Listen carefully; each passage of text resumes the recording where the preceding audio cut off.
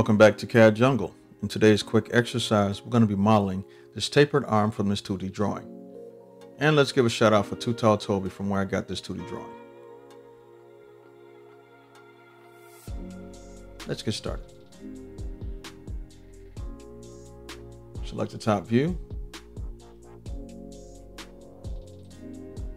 Let's change the units to inches.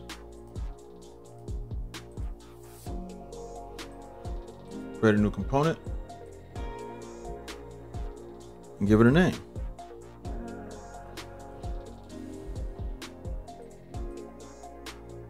Create a sketch in the visible plane. Let's create a line. Make it a construction line.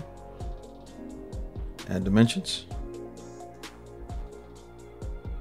Select the midpoint constraint. Select this line and a center point. And that's directly in the center of that point. Continuing the profile, let's add 2 circles. Turn off construction, of course. We're going to be adding dimensions using radius.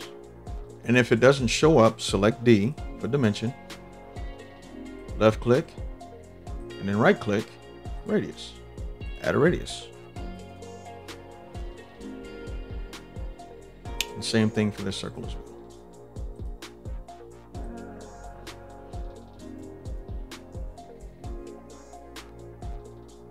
Select the line command, left click, drag and hold, and attach it to this circle until you see the tangent constraint. Same thing for the bottom. It's fully defined.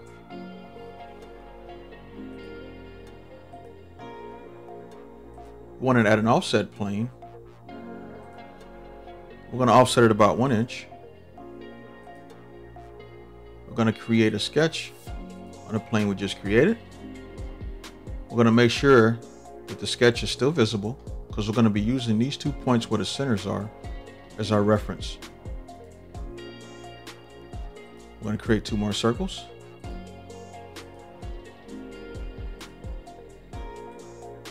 We're going to be adding dimensions. Select the D command.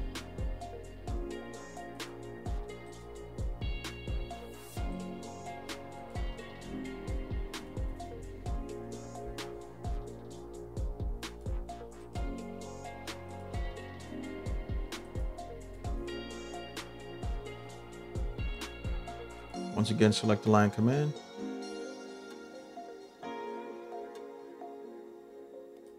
Make both lines tangent to the circles. And we can now finish the sketch. To give us the tapered effect, let's go ahead and use the loft command.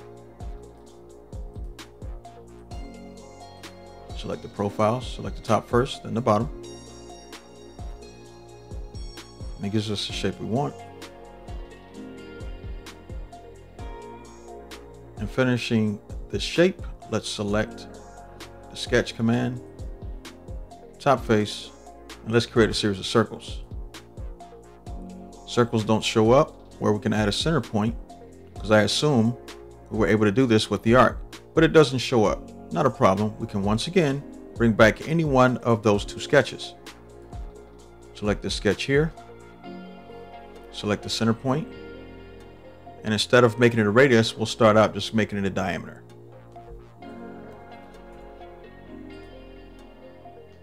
And we'll do the same for this circle.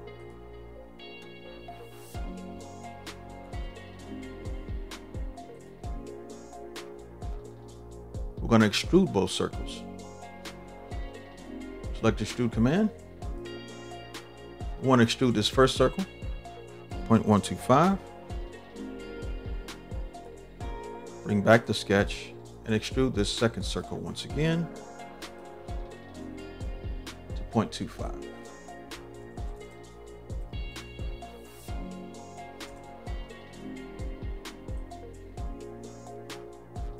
We can turn off the sketches. We're going to be using the hole command to create holes for both of these. Let's turn off all sketches, actually. Make sure it snaps into the center. Distance is going to be set to all.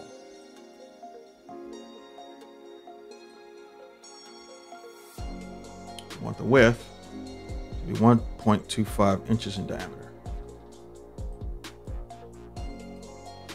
Select the hold command once again. We'll do the same thing for this circle, and we'll make it smaller.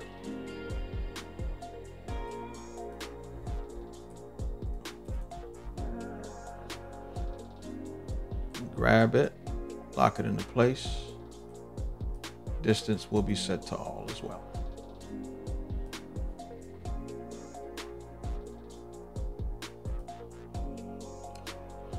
Create a sketch once again on this top face.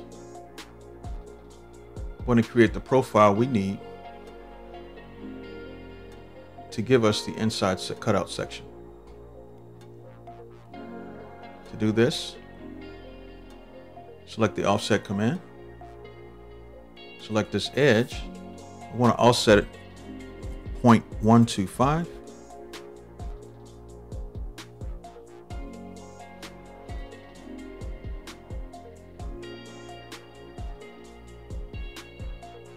Let's make it construction.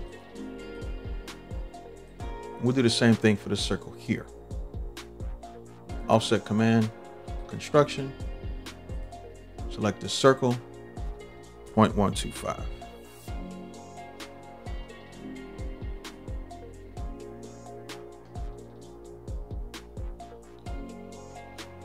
Let's use the offset command. Select this edge here and bring it in. And we want it to be 0.25. Negative 0.25.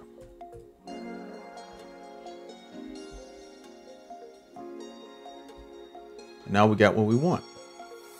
Specifically, we want this section on the inside. Now let's work with that. Select the line command. Turn off construction.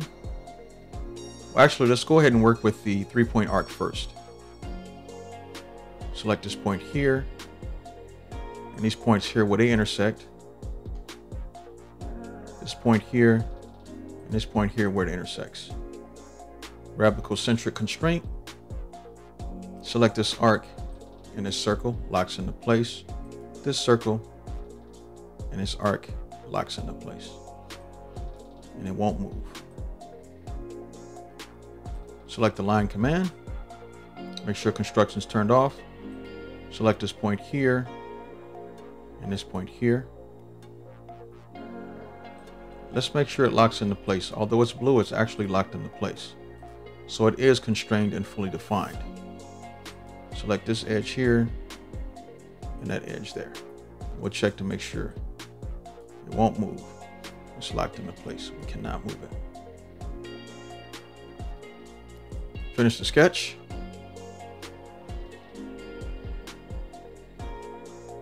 Select extrude command.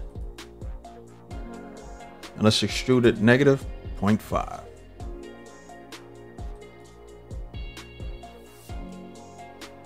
Let's add a set of fillets. First fillet we're going to add, it's going to be the inside of here.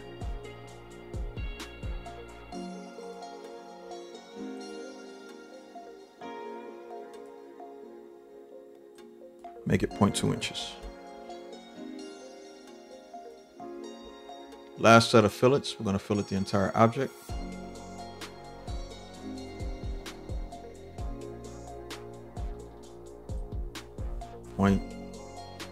.015.